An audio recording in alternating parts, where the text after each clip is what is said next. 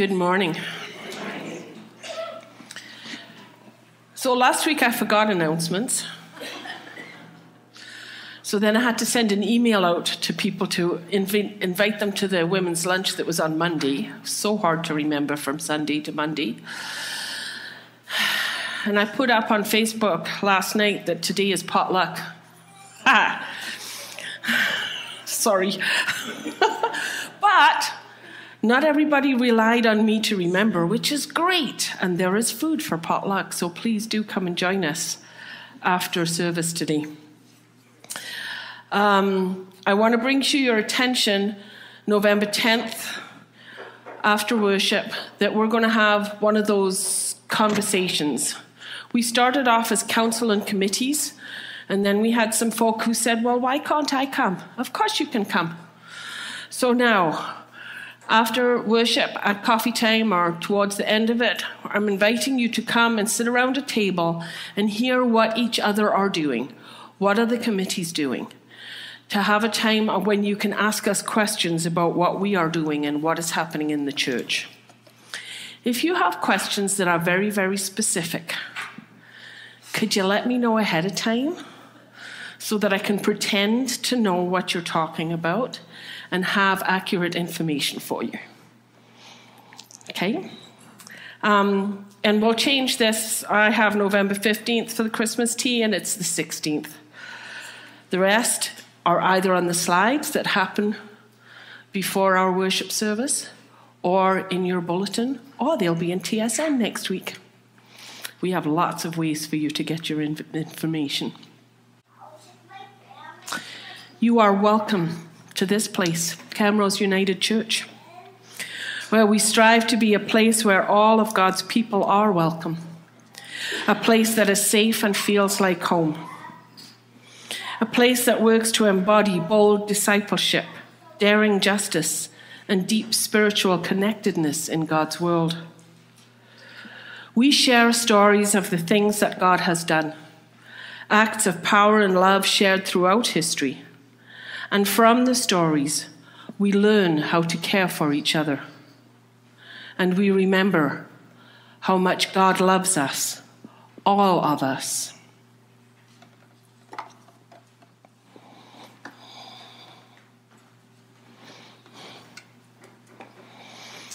We invite the light of the holy to come and join us in this place. In the beginning, God said, "Let there be light," and the light was born. We give thanks that God's light shows us where we are and where we are meant to be. We remember God creating, loving, lighting our way from the beginning. We remember Jesus' commandment to love one another, to accept everyone as our neighbor, worthy of love and care and respect. As we light the rainbow candle, we give thanks for Jesus' invitation to live bold inclusivity and extend the welcome of God to all people. We remember that humankind was given responsibility to look after the earth and all things living on it. We acknowledge the First Nations Cree, Assiniboine, Ojibwe, Saulteaux, Anishinaabe, Inuit, Blackfoot, Métis, Dene, and Nakota Sioux, who traveled on and tended to this land, lived and loved on it long before settlers and those who are descendants of settlers knew it. We light the orange candle as a visible reminder of our commitment to live into the promises of Treaty 6, to be the generations who live with integrity to right the wrongs of the past, to engage in the healing of the earth and of all of God's people.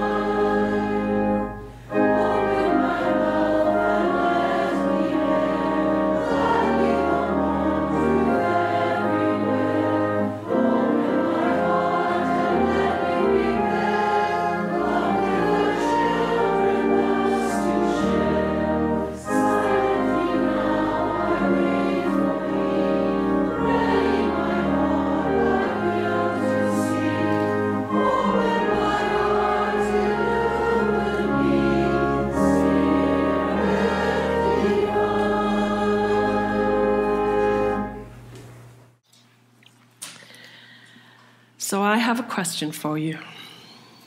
Take a deep breath. What does peace look like?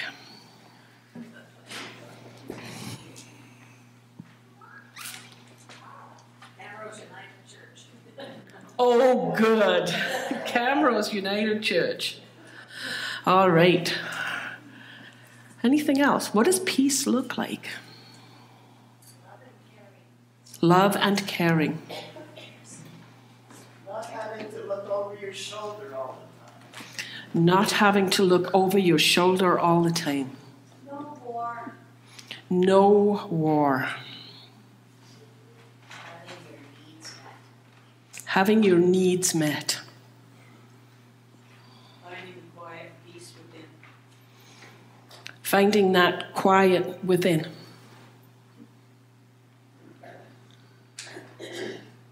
Beautiful friendships. Beautiful friendships. In the midst of war, hundreds of boots on the ground rescuing, helping, and healing. In the midst of war, hundreds of boots on the ground, helping and healing.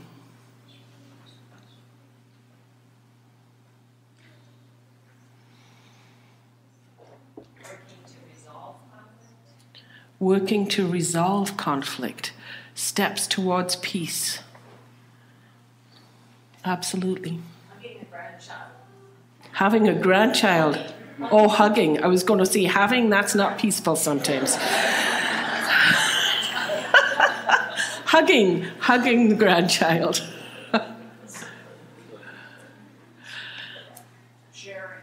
Sharing. Free. What do you mean by free? Free to do what you wish, peacefully. Okay. I mean, you can go out or you can stay in. You don't have to abide by a dictator's rule. Okay. So free is freedom to make your own choices. Yes. Is that what I'm hearing? Because when you said free, my head said you shouldn't have to pay for it. And you shouldn't, should you? You should not have to pay for peace. So both of those things. Yes. And you shouldn't have to pay for it with funds, and you shouldn't have to pay for it with lives.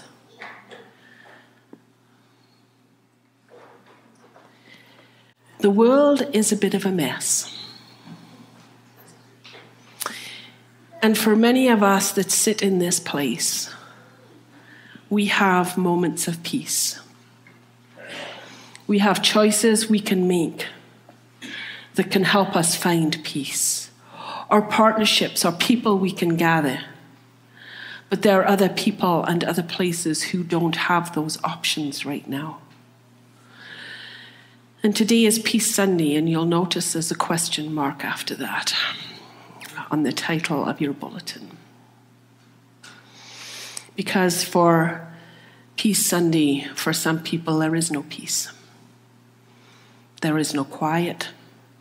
They have to look over their shoulder all the time. Which is not said to bring us down, but to remind us that our reality is not somebody else's reality. And it's not that we're lucky, it's where we are. But we need to appreciate what we do have and the choices we can make for ourselves, and to find ways, no matter how small, to give somebody else that choice, to give somebody else that welcome, to help somebody else find their peace.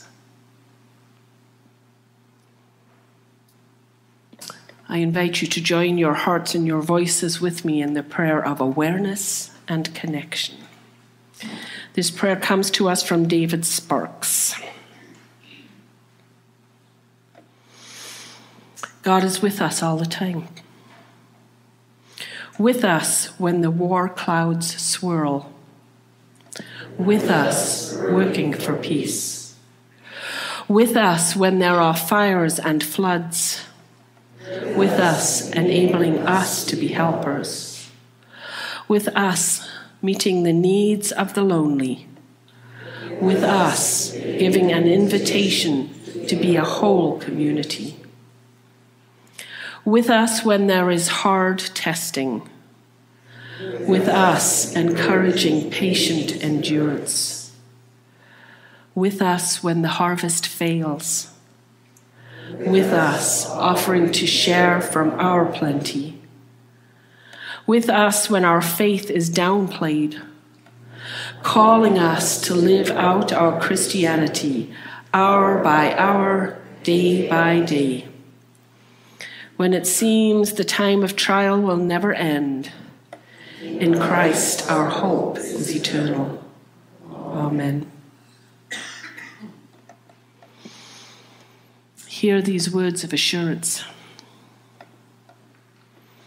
God knows us. God hears our hearts yearning for peace and has promised to walk with us as we find ways to love the world. We can trust that God will guide us, will give us all that we need to make the world a brighter place. God is with us. We are not alone. Thanks be to God.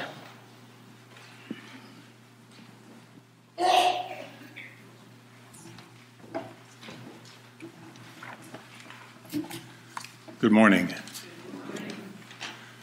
From the International Children's Bible, the word Jeremiah 31, 7-9.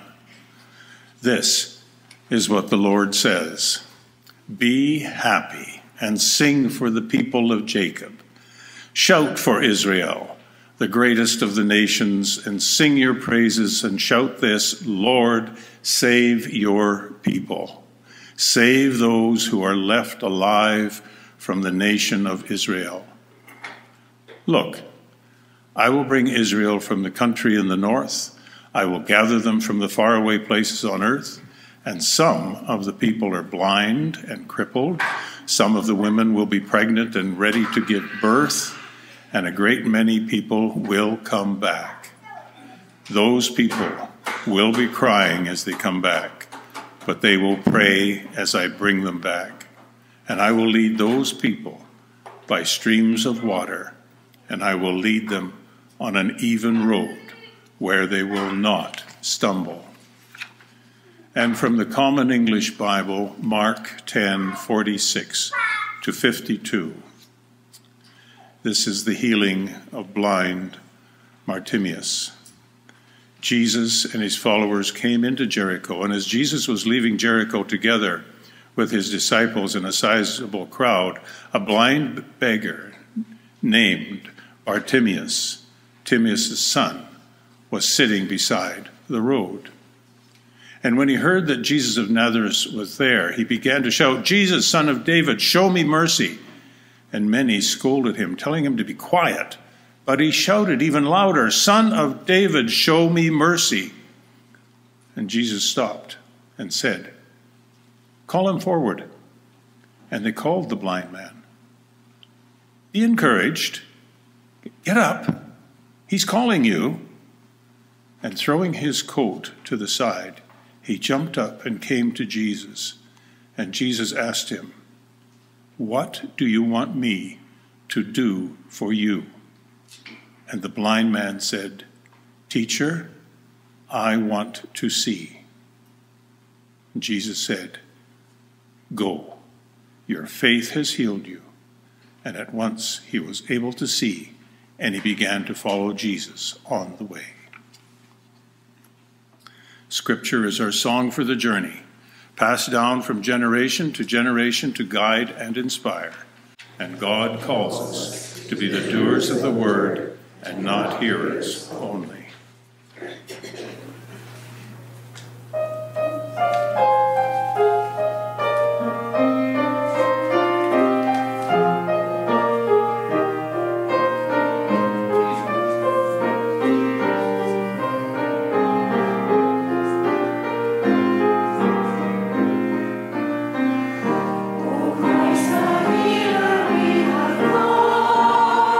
To pray for health, to plead for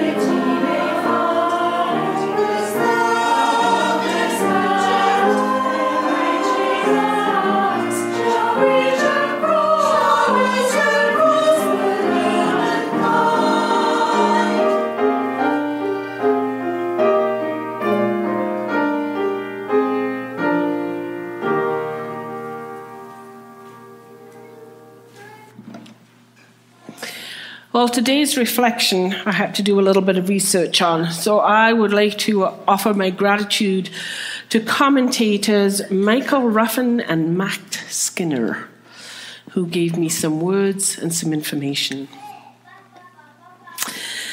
Today has many names. It could be called Proper 25, or the 23rd Sunday after Pentecost, Reformation Sunday, or Peace Sunday. And this year there will also be congregations honouring All Saints' Day, as that falls on November 1st, in the middle of the week. I chose Peace Sunday, but I put a question mark after that. Because while this is a day when we are encouraged to pray for peace, we know that it can't happen today. If our lives are mostly free from fighting and arguing and violence, we need to acknowledge that there are so many more that are not. Our faith tells us that God wants us to be bold in helping others, to be daring in ensuring that justice prevails, to be faithful in loving the world as God would have us love. And as I read the short passage from Jeremiah, I wondered how someone living in a war, exiled from their home, would hear this.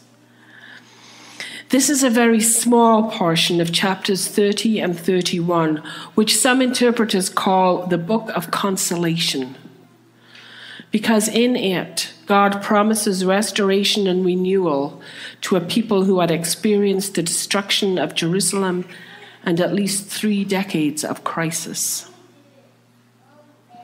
God promised to restore both Israel and Judah, north and south from Assyria and Babylon, where they had been exiled to. Symbolism of the whole world, the whole people of God. Here is one aspect of what we might call a biblical reversal, where in some places you see the opposites happening. So whereas the people once went into exile to the north, they would now return home from the north. The exile journey would be replaced by the homeward journey. And it is important to note that the people will not come home on their own. God will bring them. It is also important to note those who are named as those whom God will bring home. The survivors of war and exile, the blind and the lame, those with child and those in labor. These are the ones who might have been expected to be left behind because their need for extra attention would slow down the return home. And instead, their inclusion is highlighted. Those who are vulnerable and who require the community's compassionate care will be the honored guests on the journey home. I wonder if someone who has been forced from their home, from their country, would hear this and find hope. Hope that they would return. Hope that they won't be left behind. Hope that God will be with them on the way. And I wonder how hard it is to hear the hope when your life is collapsing around you, when you can't find a place to call home, when you feel as though you or your loved ones have been so damaged that you might expect to be left behind. In our Mark passage, we meet a blind beggar, Bartimaeus, one of those vulnerable folk who often got left behind. He was bold in his conviction that Jesus not only could, but would rescue him from where he was and get him returned again to a society that had mostly rejected him. His deep faith gave him hope in the most dire of circumstances. This blind man was able to see how Jesus could heal and help him, and he knew that he deserved it, so Bartimaeus made noise. he shouted, demanding attention. And I wonder if he was simply done with being ignored or passed by as if he was invisible. The people around him tried to stop him. They were embarrassed. They tried to limit who Jesus could offer compassion and healing to, and they were wrong. Jesus asked him what he wanted, and Bartimaeus' response shows complete confidence that Jesus could bring the wholeness and help that he was seeking. In Jeremiah's story, it is God that brings the people out of trouble. It is God who names that everyone is worthy and none will be left behind. In Mark's story, it is Jesus who amplifies that we need to see those in need and hear them when they call out for help. We need to ask what help they want, not just give them what we think they want. In so many corners of the world right now, there are voices calling out for justice, longing to be heard. We need to hear them and stand with them. There are people who feel as though they are considered worthless, and we need to remind them that everyone counts. Everyone is worthy. Bartimaeus shows us the life-changing power of faith, that when we call God, Jesus is there to give us what we need. The exiles of Israel and Judah show us that through all kinds of hardship, God will bring us home. On Peace Sunday, we pray for peace. We pray that those who are hurt, who have found themselves displaced from their homes and cultures, will find a place that holds them close, that protects them, nourishes them. We pray that those who are missed will be courageous enough to yell at us until we hear them and see them and help them. We pray that we can, like Jesus, be open to learning that all people have value. All people deserve to be supported, respected, so that they don't have to fight their way through life. For me, there's a question mark on Peace Sunday because it needs a lot of work to make it happen. We know it needs to happen, and we know that God will guide us into the work that is needed. We need the faith of Bartimaeus and of the people of Israel and Judah to inspire us to do what God needs us to do. We each have an image of what peace could look like. There are many people with different peace images, and I hope that we can offer hands, feet, and hearts of peace. I hope that peace looks like us. Amen. Praise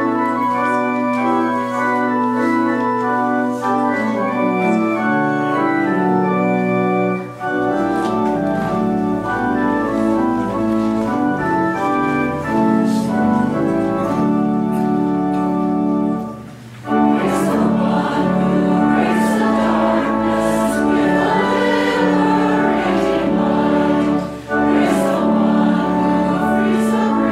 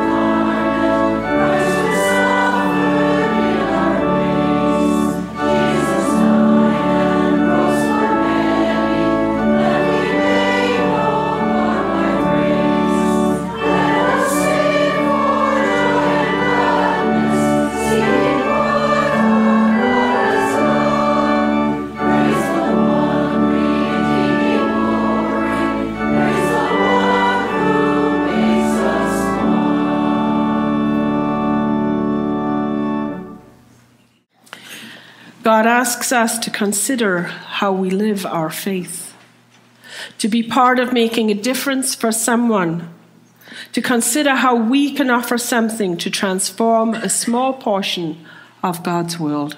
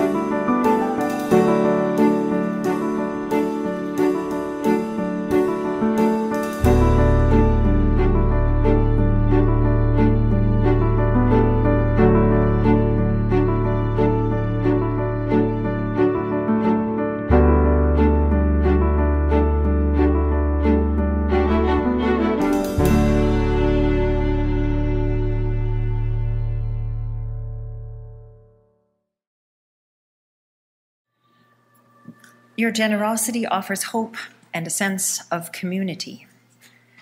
With your generous support, many Canadian seniors who might otherwise face empty plates this season are able to enjoy nutritious meals and maintain their dignity throughout the year. The Food Security for Elders program relies on your support to provide grocery cards to Indigenous elders in the Morley First Nation and Lethbridge, Alberta area, where access to healthy food is limited. Without your support, these seniors face the harsh reality of choosing between essential needs and nourishing meals. They need your help to ensure their tables are filled with the food they deserve. In a time of rising grocery prices and economic challenges, your kindness ensures that our most vulnerable neighbors are not left to struggle with food insecurity. Your gifts help transform their experience from one of worry and scarcity to one of comfort and nourishment. With your support, elders can enjoy healthier meals and maintain their well-being. Your generosity through mission and service gives more than just food. It offers hope and a sense of community. As we continue through our seasons of gratitude, we extend our heartfelt thanks to you for making such a significant impact. Thank you.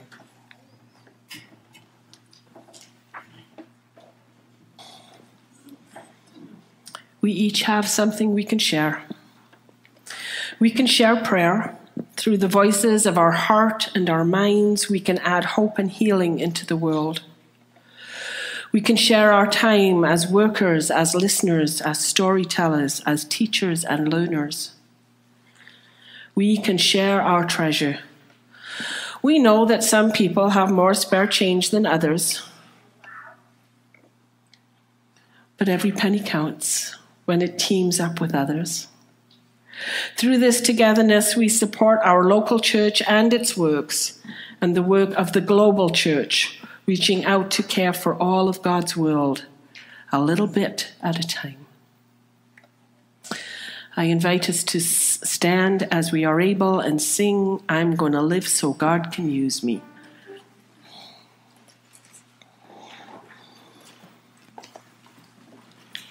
I'm going to live so God can use me anywhere, Lord, anytime. I'm going to live so God can use me anywhere, Lord, anytime. I'm going to live so God can use me anywhere, Lord, anytime. I'm going to work. So God can use me anywhere, Lord, anytime.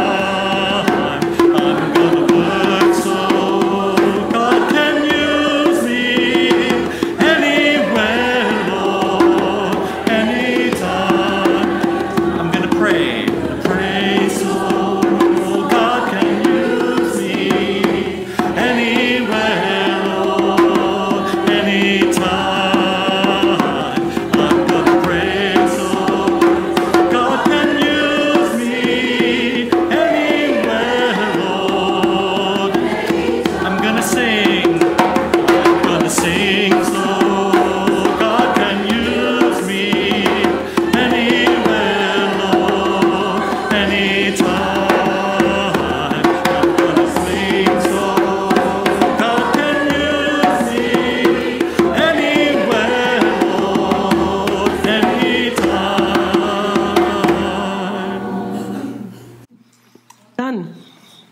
Please be seated. Our prayer for God's people, from God's people, is brought to us today from a prayer for peace with justice in Israel and Palestine that was written in 2015 by Alida Smith. It has been tweaked just a little bit. Holy One, today we turn our hearts and prayers towards peace for your world. Peace without justice is not peace for all.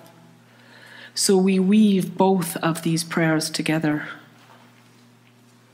You help us seek peace, justice, hope, and dignity for all. You lead us towards courageous actions.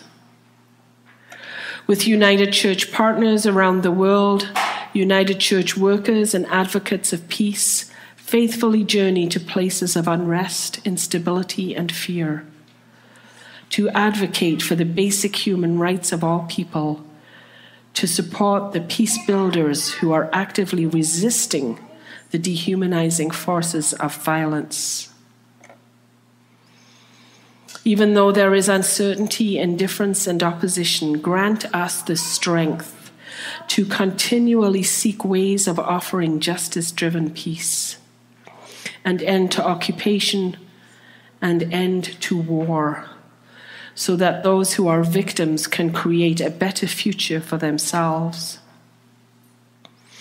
There are so many people and places that need the healing power of peace, including Indigenous peoples, LGBTQ+ peoples, Palestinians, Israelis, Lebanese, Ukrainians, Russians, Sudanese, people in Myanmar, Mexico, Colombia, the United States. Even though we are mindful of the volatile present, we dream of a time when these places and people will be seen as symbols of hope, peace, and reconciliation. Holy One, may your healing spirit draw close to the multitude of injured and grieving people, the physically and emotionally oppressed. May your love gather up the hopeless. May your presence comfort and strengthen your children in their suffering. God, may we live out our faith at tables open for truth-telling as listeners and learners. May we be willing to witness injustice and be bold enough to work against it. May we be willing participants in offering hope and peace to a hurting world. With your help, may we continue to seek justice and resist evil all the days of our lives until all are able to live abundantly. Amen. We are blessed to be able to share in the love of God. We are blessed to be able to pray and worship and work together. Let us leave this place known and loved by God, to offer blessings to God's world with thankfulness and praise. God is with us. We are not alone. Thanks be to God.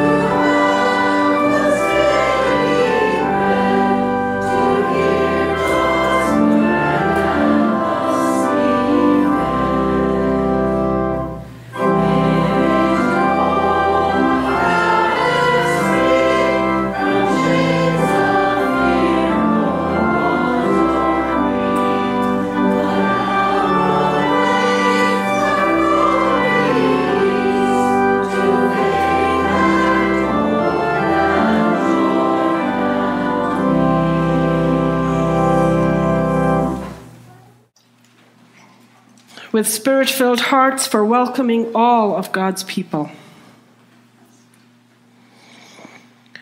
with commitment to be the part of healing God's world.